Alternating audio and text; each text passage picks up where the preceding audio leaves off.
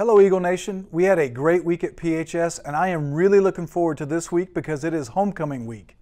I hope that you can make it out for the parade on Wednesday night where our community comes together to celebrate our kids, our coaches, and our directors.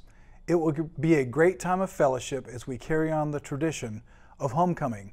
We are having a pep rally on Friday and we will have all students in the pep rally unless you indicated on our survey that you do not want your kid to attend. Parents, you are invited as well, and we will send more information this week on how you can join us for the pep rally. I want to forewarn our parents that it might be a tight squeeze in your section. The homecoming dance is on Saturday night. Parents, you're not invited. And you can scroll down the newsletter to see how your child can order tickets. There are so many opportunities for us to connect and deepen our relationships with each other during homecoming, and I hope to see you at one of them. And speaking of connecting, we are so excited to have 400 students who are brand new to Prosper. One of the many ways that we connect with our new students is through our new student welcoming committee. Ms. Vyers is our assistant principal who helped create the new student welcoming committee, and she organized a breakfast last week for our new kiddos and our 28 student ambassadors. Thank you, Ms. Vyers, for having this breakfast to make PHS feel like home to our new kids. Joining me today are several student ambassadors from our new Student Welcoming Committee. Each of these outstanding young adults exemplifies servant leadership, and they are doing so much to make PHS feel like home. Here they are talking about how being on our new Student Welcoming Committee helps them to connect and grow with others.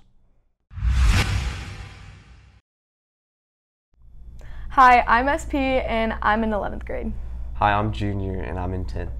I'm Lily and I'm in 10th. I'm Sydney and I'm in 12th.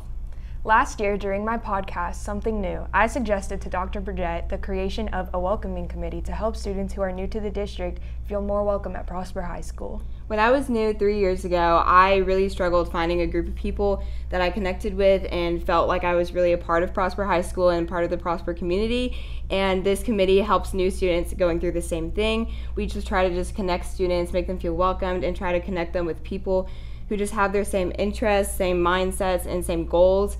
And being in such a large school and such a large school district, it can be really difficult with so many kids around you. You don't really know where to start or where to turn to, but luckily we have students like us ready to help you guys get set and help them connect and find people that are interested in the same things that they are. And we're so excited to be part of the welcoming committee and help these new students along their way. Thank you, student ambassadors. A few more things before I wrap up this episode. Did you know that we have 180 minutes of tutorial time each week that are built into our daily schedule? Each day we have Eagle Time from 11:44 to 12:20, and this is a block of time that we have set aside for our students to study, to catch up on their work, or to get drafted by their teacher for tutoring. I hope that you will take a few moments to talk to your student on how they are using these 180 minutes each week to ensure their academic success. Don't forget that we also have before and after school tutorials that are offered by our teachers. Please reach out to your student's teacher if you have any questions about academic assistance through one of these opportunities. Finally, I wish that I could blink my eyes and make all of the construction and traffic go away, but it is our reality, and it will continue to be our reality for years to come.